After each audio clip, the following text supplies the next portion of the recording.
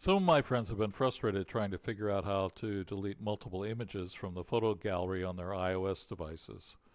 So I thought I'd make this short video. This shows my iPad mini running iOS version 6.0.2.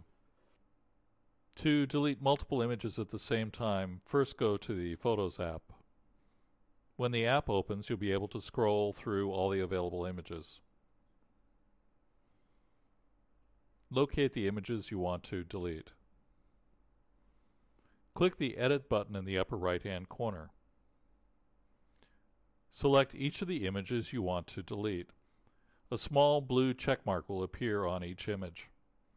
The number of images selected is updated at the top of the screen. After you've selected all the images, click the Delete button in the upper left-hand corner.